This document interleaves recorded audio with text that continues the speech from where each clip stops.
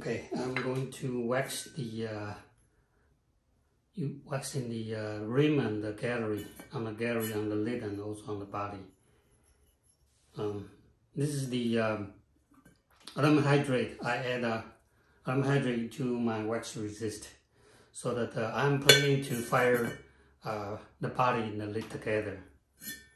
So for the lidded part to be able to separate easily, I usually do the aluminum wax. Put the aluminum hydrate into the wax resist.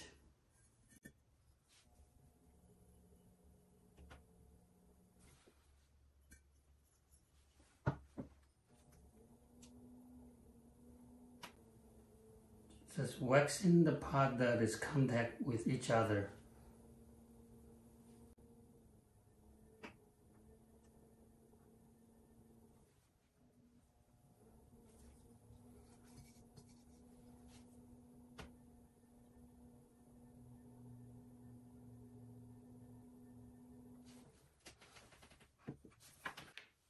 So wait till the wax completely dry, and then I'm going to glaze inside. Before I glaze, usually if I pour in the glaze inside, sometimes it got clogged into the filter. There's the hole that I punch it. So to prevent the glaze from getting too thick there, usually I use the a brush and then brush some water there so that it will absorb a little bit less glaze on the spot. And also I tend to thin down the glaze. Okay, for the inside you don't need to have a very thick glaze, so I water it down so that the glaze is a bit thinner. So I will wait till the wax completely dry and do that. In the meantime, I could go ahead and glaze the inside of the lid here.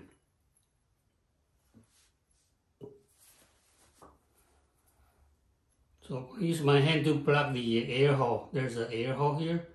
Plug it and then glaze inside.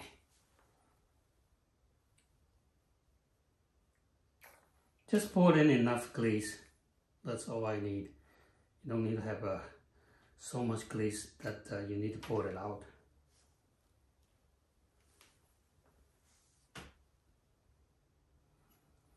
Okay, that should be enough. And then for the chattering here, I will use the underglazes again to show my chattering mark. And then I'm going to wax it here, wax here, put the blue glaze here and here. And my body of the teapot is going to be the blue color. The blue color shows the texture nicely, so I will use the blue glaze over.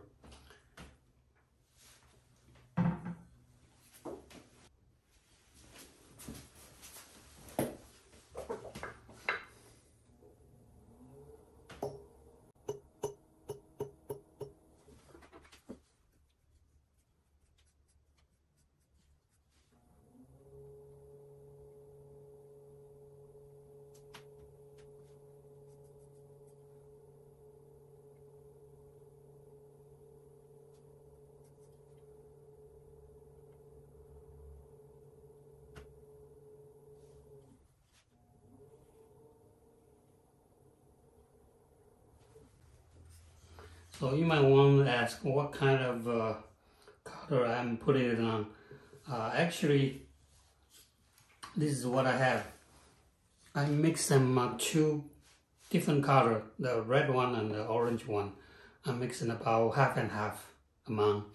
And then I also add a tiny little bit of a brown stain, put it inside to get the color a little bit darker. And then I drip a little bit of the glaze that you can use your like transparent glaze, just a drip a little bit. And then I use water to dilute it, so it's kind of like a watercolor. Okay, it's kind of watery. That way, when the underglaze is watery, it's easier to go into the deeper spot. Okay, so that's why you want to use a watered down underglazes instead of just pour it out and use that. That is very thick. It's very hard to coat it evenly. and also it's hard to get it into your texture. So water it down, okay, water it down.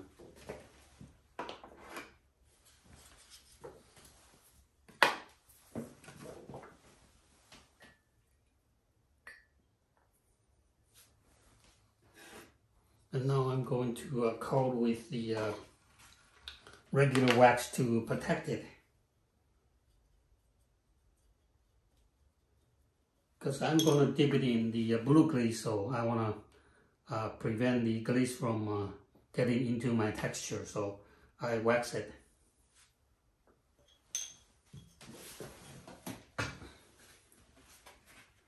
And again, this is the wax, the green wax from F-Tosa. Okay. You can just Google it, okay? You should be able to find it, okay, easily. Okay, so that's the name.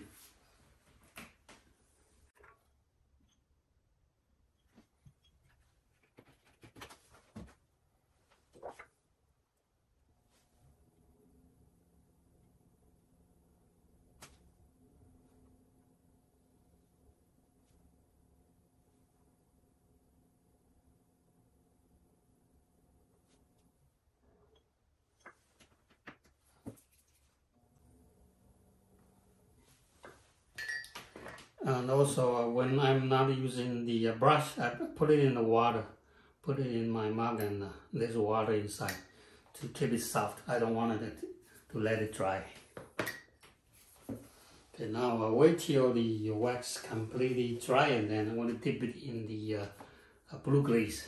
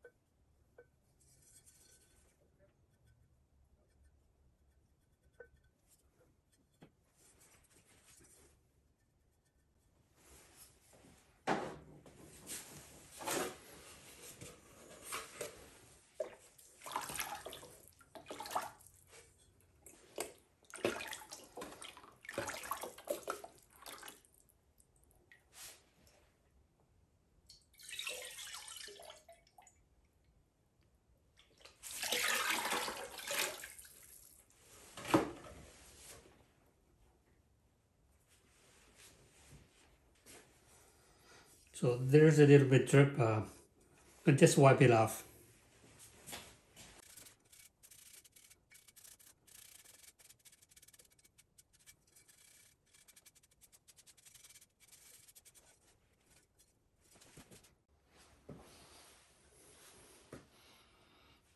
Okay, before I dip it in this bucket, I will glaze the bottom. Just drip enough.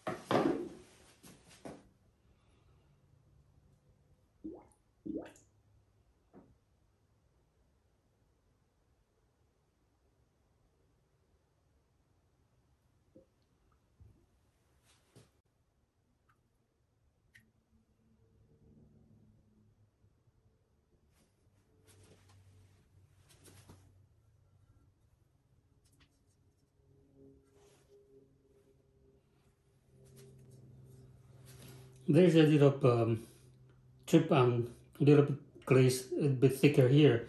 I will wait till it gets dry a little bit. Just use a knife to remove a little bit glaze here.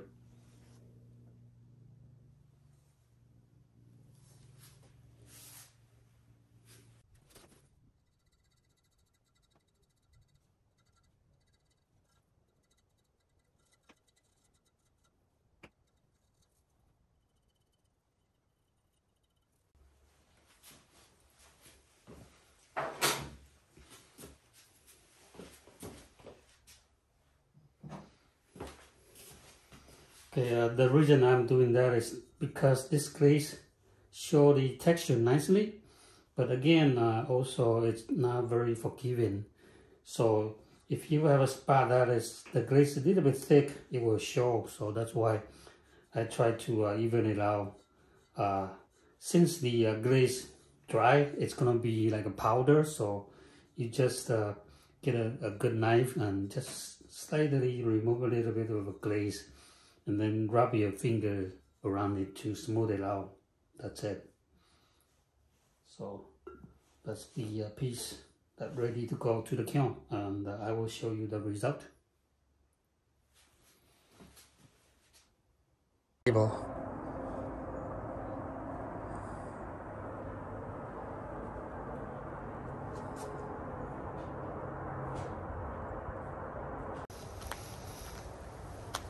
Teapot demonstration. It's my fairly recent one. I believe it's my video number 552 and 553. 552 throwing and 553 on trimming and assemble. And in this video I show you how I glaze it, and now is the result.